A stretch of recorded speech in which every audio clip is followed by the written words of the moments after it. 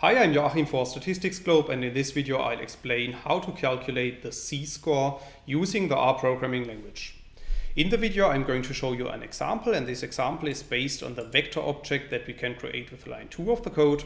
So if you run this line of code, you can see at the top right of RStudio that we have created a new vector object which is called x. And we can print this vector object to the RStudio console by running line 3 of the code.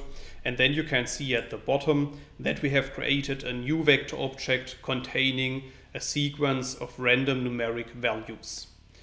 Now, if we want to convert our input vector to the C-scores, then we can specify the formula of the C-score manually, as you can see in line 5 of the code. And in this line of code, I'm using the mean function and the SD function to calculate our standardized values. So if you run line 5 of the code, you can see that a new vector object appears at the top right of RStudio, which is called x_stand1. And we can print the output that is stored in this new vector object by running line 6 of the code. And then you can see at the bottom that we have created a new vector which is containing the standardized values of our input vector.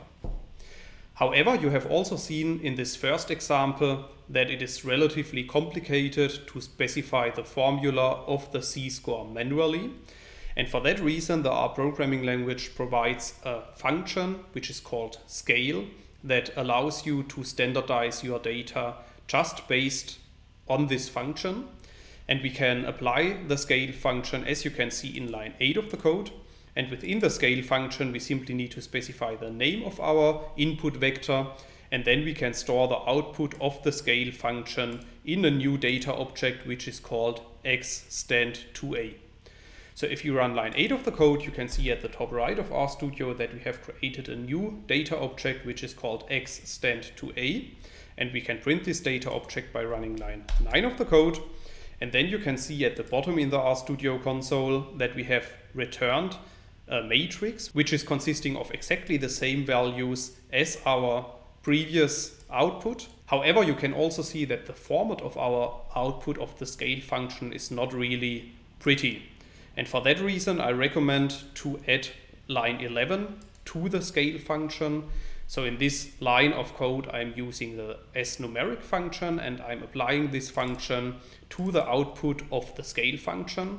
And this basically removes this output at the bottom, and it converts our matrix object to a numeric vector.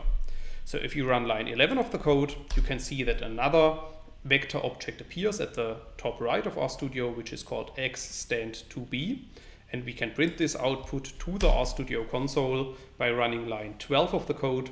And then you can see that we have created exactly the same vector as in the first example in line 5 of the code. However, this time we have used the scale and as.numeric functions. So in this video, I have explained how to standardize our data using the R programming language. However, in case you want to learn more on this topic, you could check out my homepage, statisticsglobe.com, because on the homepage I have recently published a tutorial in which I'm explaining the R programming code of this tutorial in some more detail, and I will put a link to this tutorial into the description of the video. Furthermore, if you have liked the video, I would be very happy if you leave me some positive feedback in the comments, and make sure to subscribe to my YouTube channel to get notifications in future when I'm releasing new videos to the channel. That's it for this video. Thanks a lot. See you next time. Bye bye.